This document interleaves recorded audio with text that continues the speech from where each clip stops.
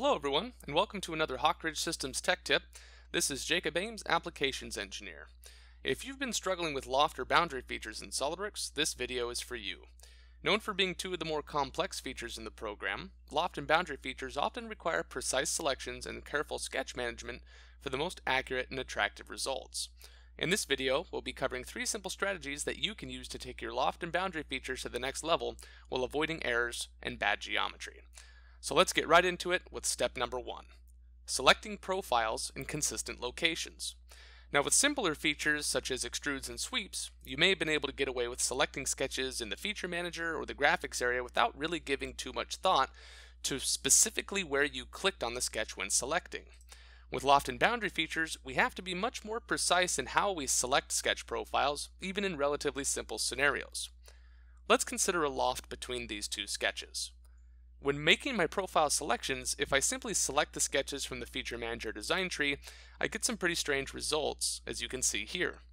This result is also similar to what you might see if you chose these profiles graphically, but at inconsistent locations. One of the major keys to a successful loft or boundary is selecting profiles in consistent locations, ideally at endpoints that are shared by corresponding sketch entities. You'll typically want to avoid selecting entire lines, arcs, etc. Now notice the difference in the resulting geometry when the profile selections are consistent. This technique can absolutely make or break a loft or boundary feature, and it's critically important that you remember this for good results. If you have difficulty deciding where to select your profiles, imagine tracing lines between the profiles to create wireframe geometry. Where would the lines start and end? Those should be your selection points, and this should help guide you to consistent profile selections. Step number 2. Ensure all profiles have the same number of sketch entities. Now this step is often overlooked even by experienced SOLIDWORKS users and can be the difference between a perfect loft or boundary and one that fails completely. When loft profiles are selected properly, connectors are added between matching points in each profile, usually at the endpoints shared by each pair of sketch entities. So long as the total number of sketch entities in each profile is the same, this process is typically automatic, and the type of sketch entity isn't important. You can have lines, arcs, splines, you name it. It's the total number in each profile that matters.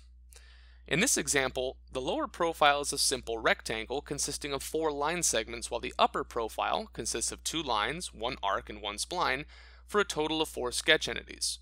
Since each profile contains 4 sketch entities, 4 connectors are automatically mapped to corresponding points, and our work is done. When this is not the case, however, bad geometry is nearly unavoidable, and we have to make some modifications to the sketch profiles to make the number of sketch entities consistent. To do this, we have 3 tools at our disposal: Split Entities, Segment, and Fit Spline. Let's take a look at Split Entities first. Here we have 2 profiles. One is a single continuous spline, the other is a square. The spline consists of only 1 sketch entity while the square has 4. Creating a loft from these profiles as they are, you can see that the result is rather irregular, even when I do my best to make consistent profile selections. Essentially, there aren't any shared endpoints in the spline profile for the connectors to attach to, like there are in the square. The Split Entities command can help us solve this by breaking individual sketch entities into multiple pieces. Split Entities isn't available in the command manager by default, although you can always customize your interface to include it, and like the other commands we'll be covering, it can only be used while editing a sketch. So to use Split Entities, first edit a sketch, then navigate to Tools, Sketch Tools, Split Entities. Once active, simply click a sketch entity in the position where you would like to split it, then confirm the command. These split points that you're adding can be moved freely with a click and drag, or they can be constrained using sketch relations, dimensions, or construction geometry as required. In this case, I split the spline 4 times using construction geometry to line up the split points, and effectively breaking it up into 4 equal segments to make it consistent with the square profile. The end result, as you can see here, is a symmetric model with predictable geometry, and everything looks good to go. This would essentially be impossible without splitting the spline profile, so make sure to keep the Split Entities command in your tool belt. So what about the Segment command? How does that fit in? Segment is similar to Split Entities in that it can be used to break sketch entities into multiple pieces with one additional detail. It breaks them into equal segments. This tool is particularly useful when you don't need the flexibility of being able to manually position the split points. Similar to Split Entities, you won't find Segment in the command manager by default, but it's in the same location as Split Entities. Tools, Sketch Tools, segment. Now when you use this command, at least in the context of Loft and Boundary features, ensure that the Sketch Segments option is enabled. The Sketch Points option is useful, but it doesn't split the sketch, instead only adding reference points, and we want to actually split the sketch up into multiple pieces. Then simply click on the sketch entity you'd like to segment and confirm the command. This command can be super effective as an alternative to split entities when you've got symmetry in mind too. Now sometimes it may be necessary to use either split entities or segment commands even when the number of sketch entities in your profiles are the same. This is often the case when connection points in your profiles don't match up the way you'd like, which is the scenario we're running into here. We've got two square profiles, same number of entities, but they're rotated 45 degrees with respect to each other. If we create a loft with no sketch modifications, what you'll see here is that the result is twisted. If we want to eliminate this, we can use split entities, or in this case segment, to produce 8 connection points in each profile, and we find that the end result is very different. So there's a number of different reasons to consider using these two tools. Finally, we have the fit spline command. Split entities and segment are great for breaking up sketch entities, but what if you want to combine sketch entities? That's where fit spline comes in, and just like the name suggests, fit spline literally fits a spline onto your original sketch geometry, combining any included sketch entities into one single piece. In this scenario, our lower profile is once again a rectangle with a total of 4 sketch entities. On the other hand, our upper profile consists of 2 horizontal lines, 4 vertical lines, and 2 pairs of tangent arcs, bringing us to a total of 10 sketch entities for this profile. While we could break up the rectangle using split entities or segment, it would be very difficult to position the split points perfectly, and the resulting geometry would likely have some issues.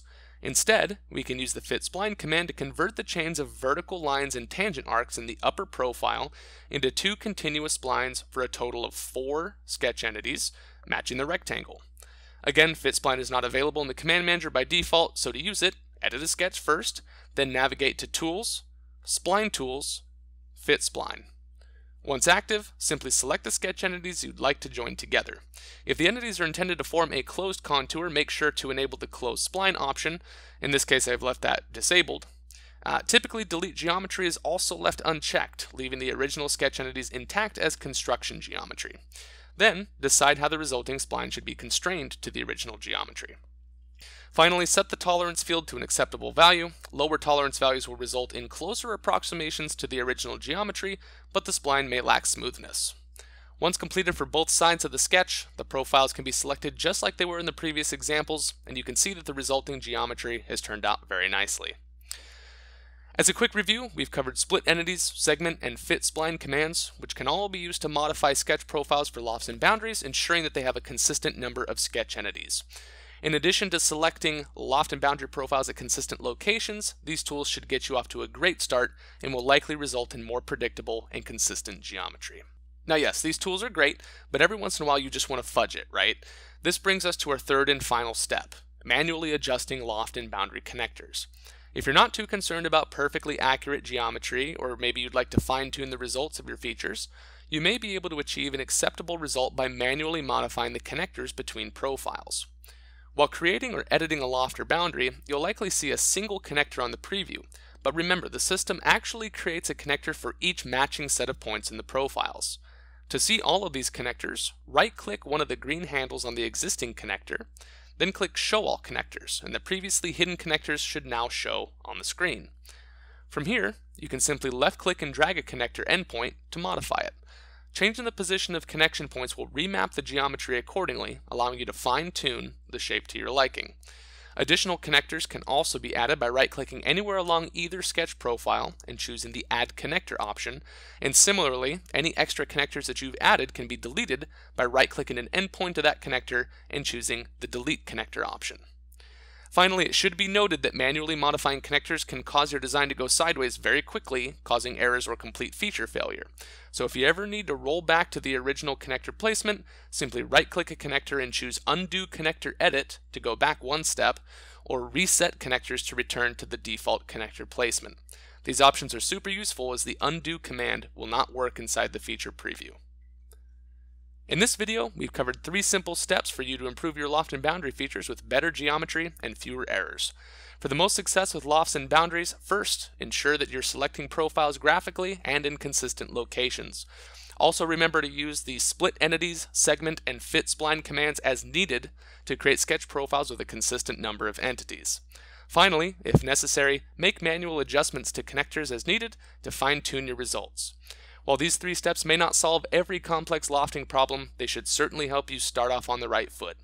In addition to these tips, consider looking into using start and end constraints, guide curves, and centerline parameters with your loft or boundary features for maximum control and accuracy in your designs.